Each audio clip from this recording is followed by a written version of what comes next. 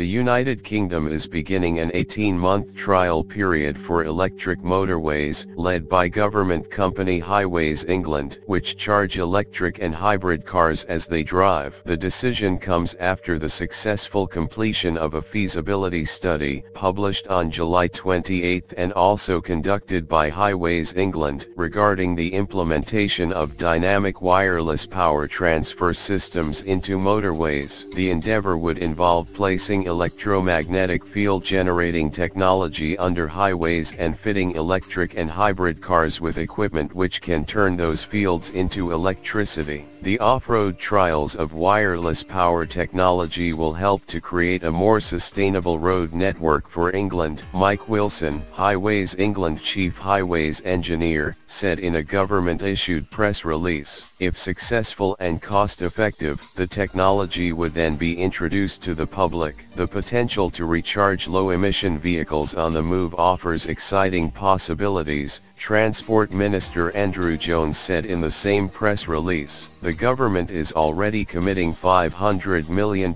over the next 5 years to keep Britain at the forefront of this technology, which will help boost jobs and growth in the sector.